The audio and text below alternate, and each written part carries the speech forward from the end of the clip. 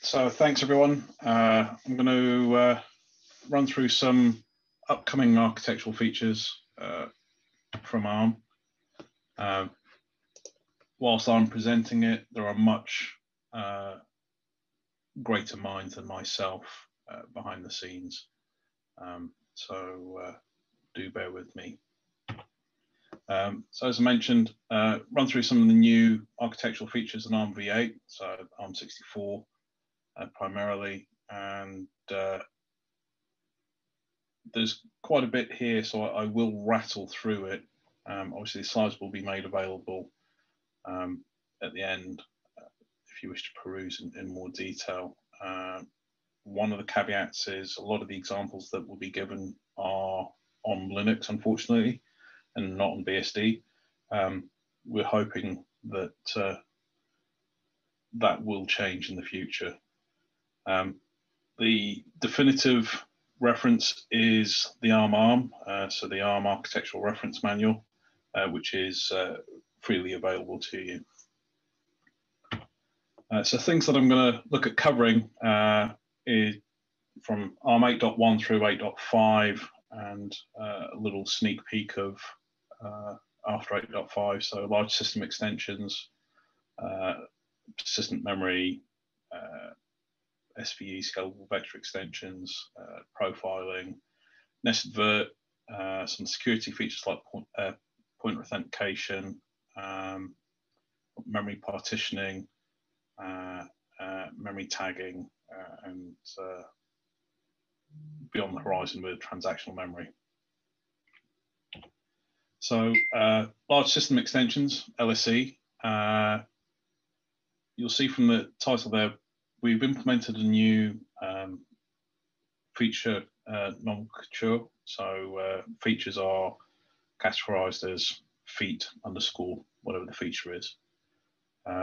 So as you can see here, LSE allows atomic operations in a single instruction, and it also allows the system to perform the atomic operations outside of the CPU. The atomic operations are rather fundamental, so you can't really select them with hardware capabilities or iPhones. There is a multi-lib mechanism, primarily in glibc, that supports the hardware capability underscore atomic, but that would provoke multiple binaries, so resulting in multiple builds.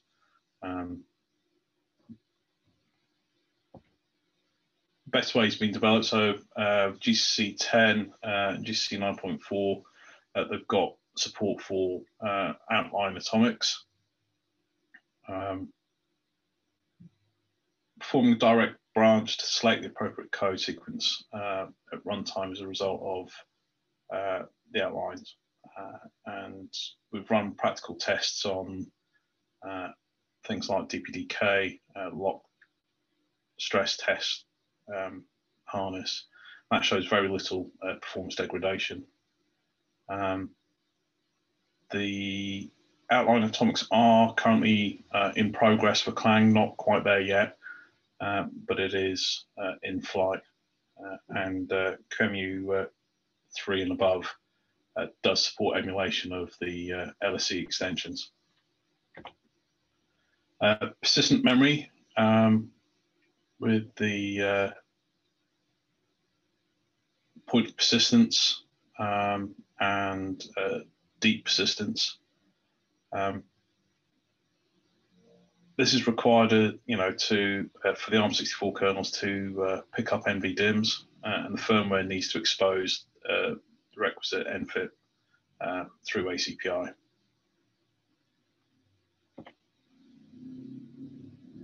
An example for SVE using LDFF-lib.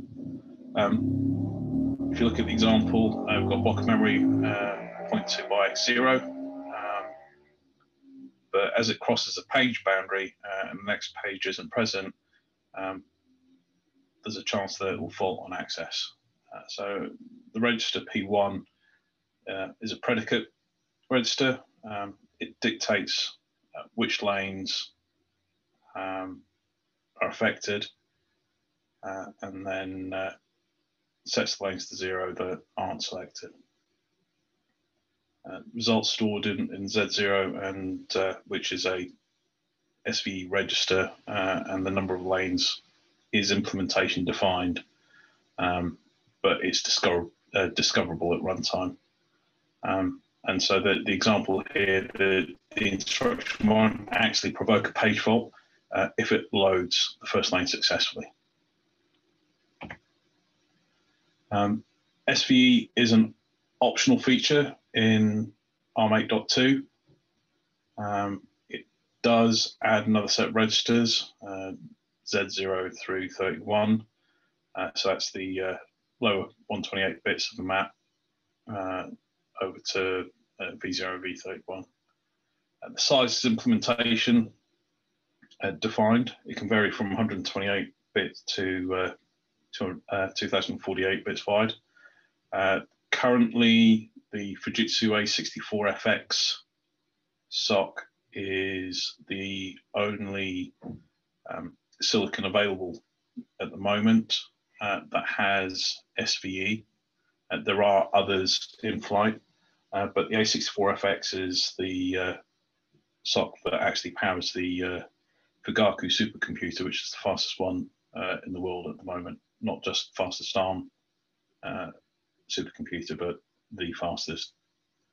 And so the predicate registers 0 to 15 have also been added, and so 0 to 7 can be used to affect how the instruction operates, and they're effectively governing predicates.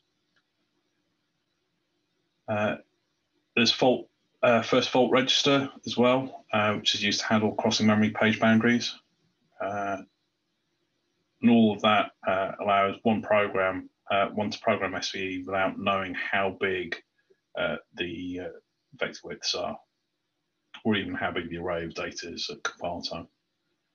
In other words, there's a load more scenarios where SVE can be applied to where the existing Neon instruction set wouldn't be suitable. So things like string handling. But SVE is significant enough that I could get somebody from our toolchain compiler team to go on about it for at least an hour and a half if you so desired. So in this string length example, it just shows another way how SVE can be used. As I mentioned, I'll be rattling through fairly quickly, so you can reference these examples afterwards. So support for SVE, it's supported in GCC 8.1 and above and LLVM5. Auto vectorization is expected to improve as each release comes out. So Linux supports SVE from kernel 4.15. SVE2 is slightly different, and that's able to be handled by user space from, or passed through to user space from kernel 5.2. And QEMU 3.1 has full support for SVE. ARM have also developed an instruction emulator based on Dynamo Rio, which is freely available, and that has full SVE support within that. And some of the commercial compilers do also support SVE. The intrinsics can be used rather than the assembler, and if you so desire to do that, if you pop over to developer.arm, you'll be able to get the documentation telling you how to do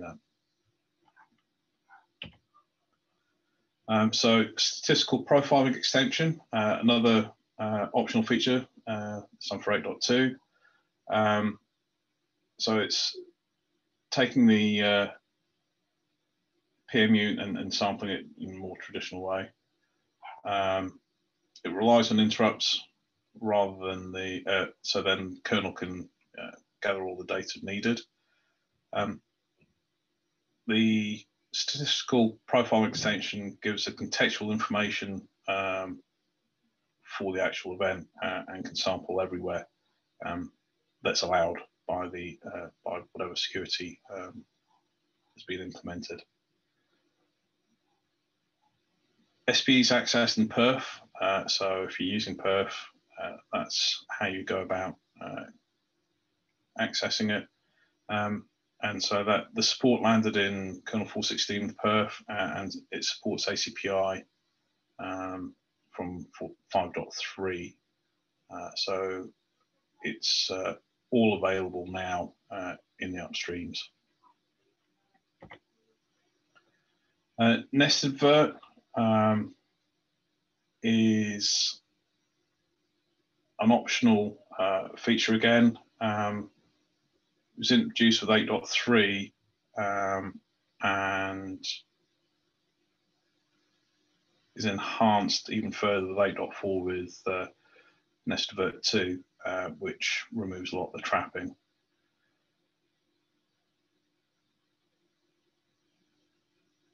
The support within Linux, primarily KVM, is still being developed, and there are patches waiting to be merged upstream. So it's still a somewhat moving target, if you will, and it's not quite been finalized. And it would be something that we would like to see ultimately within the likes of Beehive.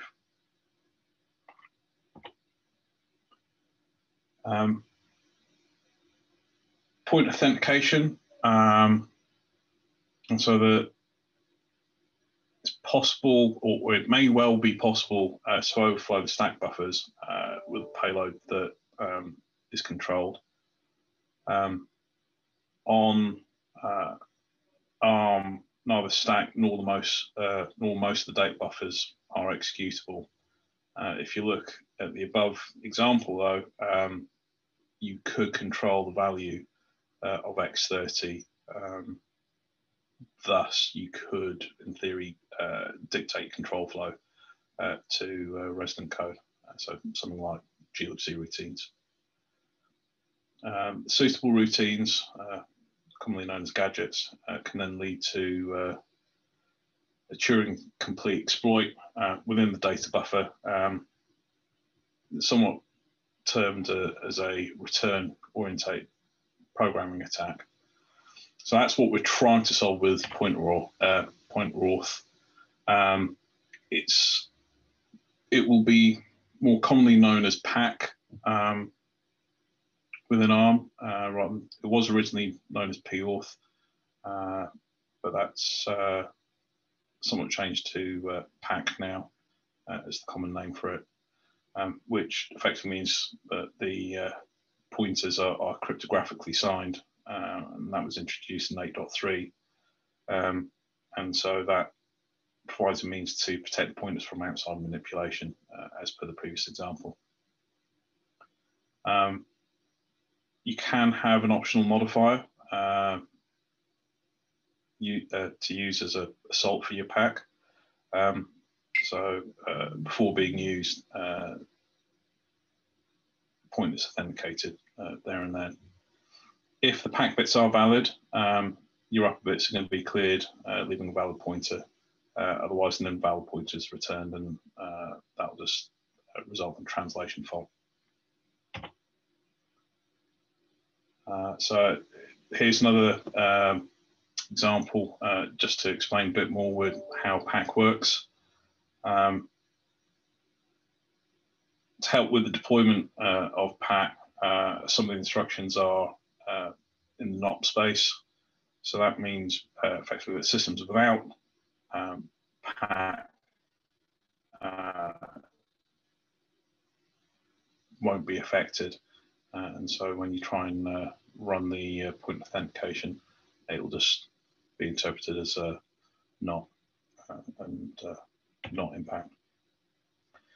So within Linux, it was introduced in kernel 5.0.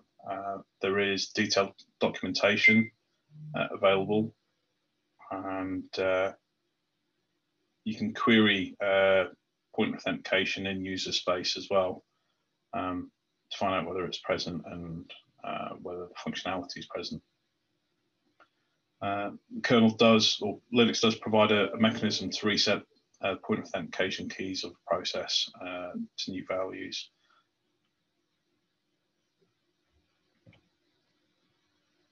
From user space, point authentications available, but you do need new versions of GCC as well as binutils and GDB for debugging. LVM8 and later does support point authentication, and QEMU 4 and above also supports emulation of point auth.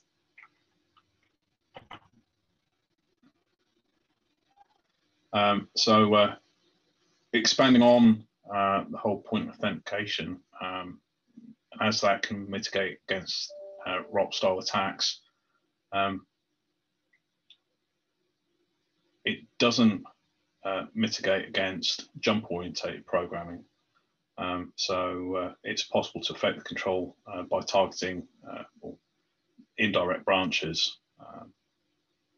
So a chain of gadgets can be formulated. These branch targets are not necessarily persistent across functions, so they can't be authenticated. However, we can mitigate against some of these jump-oriented programming attacks by restricting where the indirect branches can land. And so in ARM 8.5, we introduced the branch target identifiers, commonly known as BTIs. And so BTIs help restrict the targets for the indirect branches. And so to be able to do that, both user space and kernel need to be involved. So from user space, BTI instructions effectively landing pads for the indirect branches, and these are also in the NOP space. And so initial support landed in GCC 9.1 and binutils 2.32. And you can commit BTI instructions relatively easily. From the kernel side, memory pages do need to be marked as guarded, and this is achieved by setting bit number 50 in the stage 1 page table entry. So here's an example of BTI in use.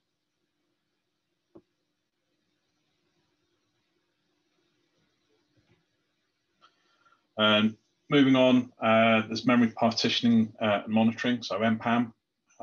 We do like our acronyms. And so MPAM allows you to partition the L3 cache. This can then provide more predictable performance for some tasks, and it allows you to monitor the memory traffic that's going through. So you can check on the memory usage of specific tasks. Memory tagging extensions is introduced in 8.5 to protect against buffer overrun and use after free space. And a physical address tag is effectively assigned with 16-byte granularity. Sorry. The physical address is then stored in memory, the tag of the physical address is stored in memory, and the logical and physical address tags are then tag checked with an exception and can be thrown on a mismatch. Tag checking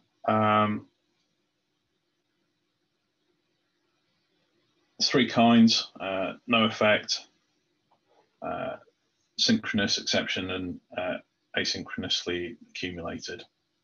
The synchronous exception failure is more expensive than async, but it does give you extra security.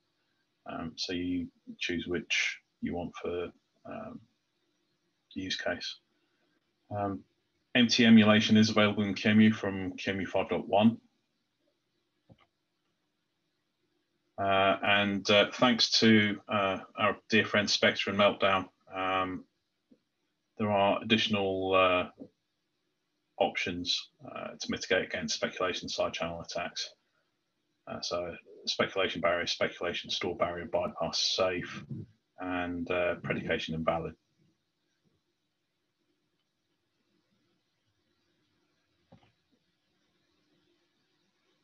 The following two features are mandatory in both ARM 8.0 and 8.5 as far as speculation goes, to try and minimize any of the impact. And they provide system registers that are available across ARM implementations. Transactional memory extension.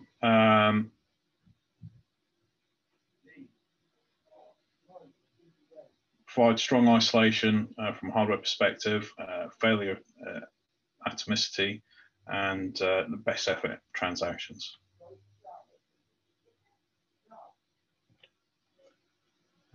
And as an example for public documentation of some of the new technologies, this is how it would look when you're going through the docs.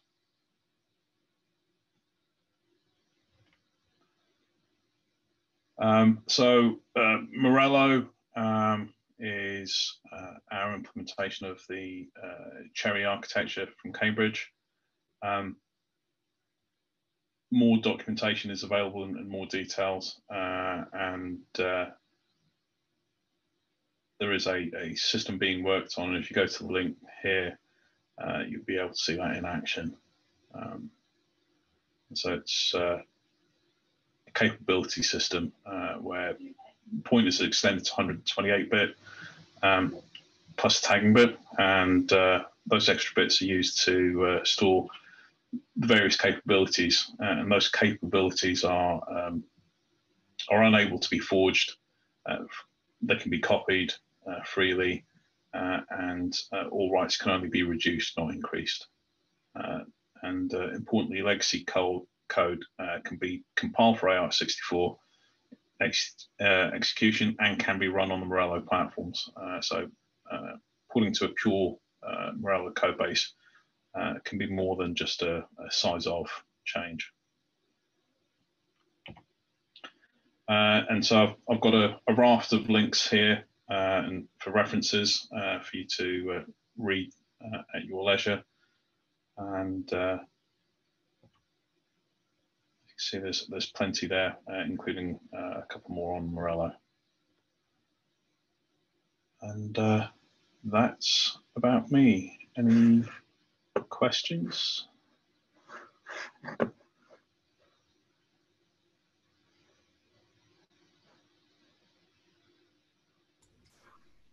I have not seen any questions yet, and I'll give folks a couple of minutes to ask. I appreciate I rattled through it at a rate of knots. So someone did ask if slides are available, and I can answer that one. Our plan, as usual, is to ask all the speakers to provide a copy of the slides if they're able, and we will then link them to the DevSummit wiki page, so you'll be able to get the slides from there.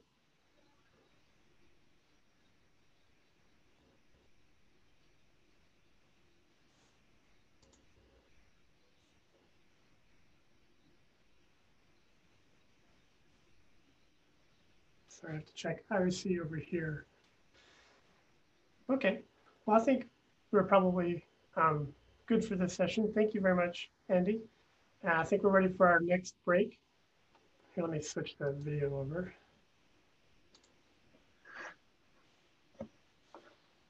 So we have another break coming up for a few minutes if you need to run to the restroom or something. And after this, we'll have our first discussion topic where we're going to have a group of folks as a panel to talk about future directions of ARM64 on FreeBSD. And we'll have an adventure as this is our first discussion group. We'll see how this works. Should be a lot of fun. So we'll see you in a few minutes.